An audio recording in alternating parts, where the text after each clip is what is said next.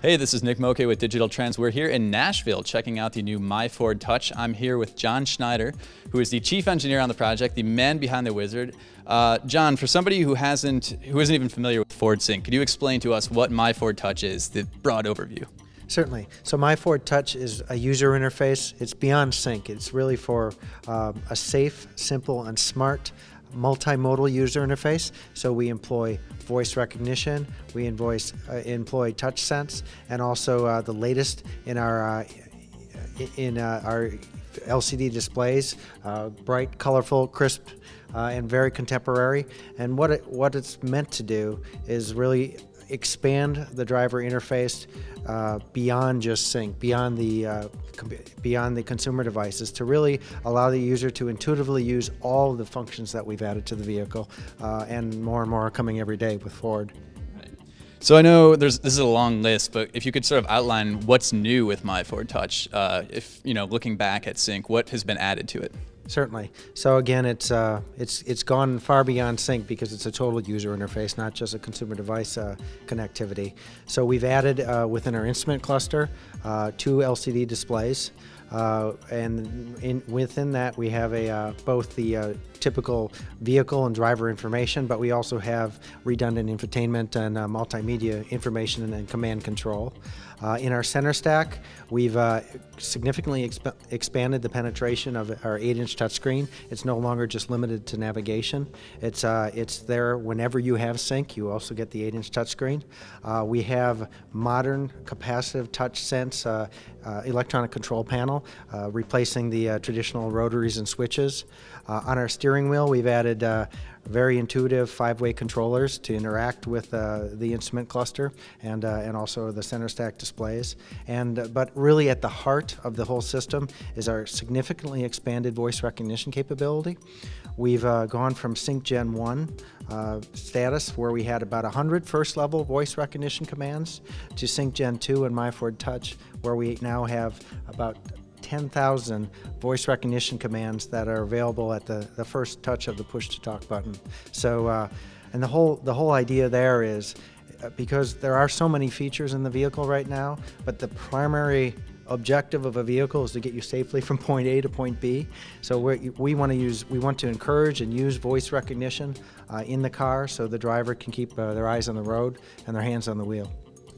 So one thing that always goes through my head when we start talking about putting computers in cars is, how is this thing going to age? How upgradable is MyFord Touch? How are we going to be able to see it progress? It's new in the 2011 model year, but what's going to be happening in 2015? What can we do with this system as it ages? Certainly. So that's really, I believe, the strength of the whole Sync strategy and the Sync system.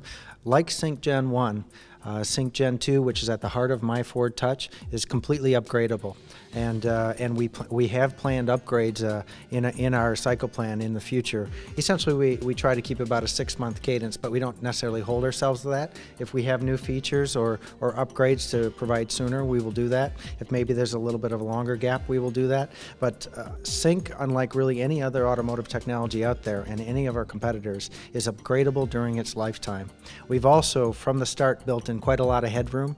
It's really a computing platform, not a purpose-built machine. It's a computing platform for the vehicle, again, we've put in a lot of headroom to support those future upgrades. So we're highly confident that Sync will be relevant, valuable, and actually maybe even increase in value during the lifetime of the vehicle. Going back to what you were saying about it being sort of a computing platform, I saw on the spec sheet that it has a Cortex A8 processor, which is one that I'm familiar with from smartphones. I know the iPhone is actually running that same type of hardware. Is it fair to compare the MyFord Touch, kind of the hardware, to what's in a smartphone? I guess it's a fair comparison. It's really, a smartphone or a PC, somewhere in between that. I think we're probably maybe have a little bit more horsepower, computing power than a smartphone, but it clearly is it's a powerful platform. It's the most powerful platform we've ever developed in this space, and it's really made for future upgradability, because like a smartphone, like a personal computer, we intend to bring in more and more applications, software applications, to reside on top of it. Again, it's not purpose-built, it's a computing platform that's very flexible and expandable in the future. So one thing I do have to ask is, how much will this system cost? If I'm going to add it to sort of a base model Ford Flex, what am I going to have to pay for MyFord Touch at this point? Certainly. So MyFord Touch is standard on the Limited and the Sport, and it's a $1,000 option on our SEL version of the Edge.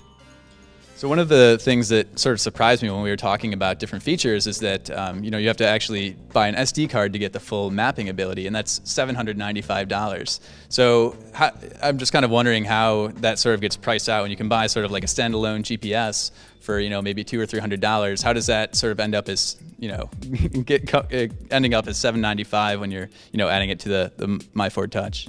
Well, it's I guess you can compare it, but then again, it's also a full-up premium map-based system that's, again, engineered and fully integrated into the car. So unlike a personal navigation device, which has a limited functionality in terms of its voice recognition or its TTS, its text-to-speech capability, this is a truly premium system. I'd also point out that, I guess, compared to other automotive navigation systems in the market, I think that pricing is extremely competitive, and I bet you at this point we're really unmatched in the marketplace with this level of pricing for this level of a navigation system. In addition, beyond navigation, as I pointed out, it's packed with other features. It contains the Sirius traveling services.